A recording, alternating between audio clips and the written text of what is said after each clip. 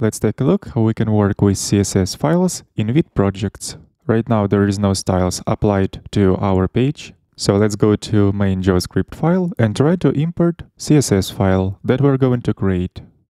We're gonna call a new file tree.css and place it inside of source assets folder. And here we'll just add some basic styles to see that our CSS will be applied. We're gonna make background color of body dark gray and text color white.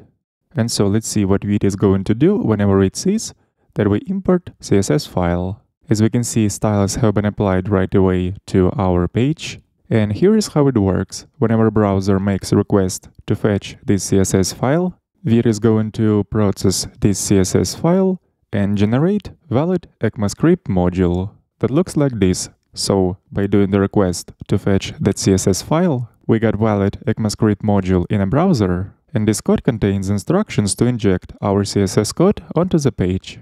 We also may notice in here that all those styles from CSS file have been assigned to the constant Vite CSS in the form of string. And then this string has been added to the style tag inside of the head element. So let's take a closer look at what kind of transformations are being applied whenever we import CSS file. Let's open up our inspector, and whenever we request CSS file from Vite server, it basically makes this transformation of CSS code into valid ECMAScript module. And this is how Vite makes it possible to directly import CSS files as valid ECMAScript modules. And here is one more way we can import CSS files. So by adding query parameter called inline to this import, we can get the content of this CSS file as a string into styles variable. And then let's see what is contained within this variable by printing it in a console. And when browser fetches our main JavaScript file, it sees this import, so it makes another request to the server to fetch CSS file. But Vite also sees that this request has query parameter called inline, and this is kind of a sign to Vite that instead of automatically injecting CSS styles onto the page, it should directly return content of this CSS file as a string. So in response, it's gonna generate a valid ECMAScript module where standard export will be exporting all the styles from the imported CSS module. And if we'll take a look at the console, sure enough, we're gonna see those styles as a string. So this is how Vite processes CSS files, and this is what transformation is gonna be applied in this case.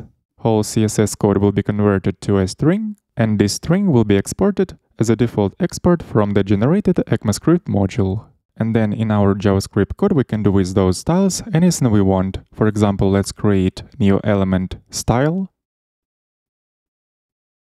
Let's assign those styles to inner text property, and then we're going to find the head element and append our newly created style element to the head.